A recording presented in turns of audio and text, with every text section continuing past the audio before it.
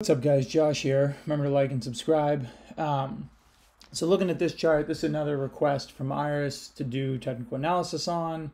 So what you're looking at here is that we had a nice rally here. This got caught up, I think, also in the Reddit rally. You did find support through the 50-day, but then you failed to reach a new high. That was the problem here. You failed to reach this previous high, and then you started to leak out the bottom. And then what happened here is it actually didn't find support. It actually turned the 50-day into resistance. So that's a conversion.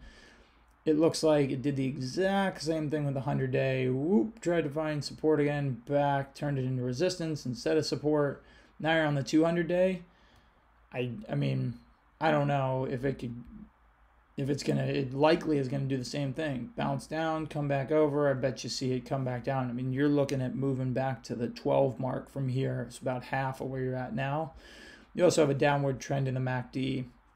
I'd let this name go if you have it. I wouldn't short it, but I would just let it go and cut your losses here.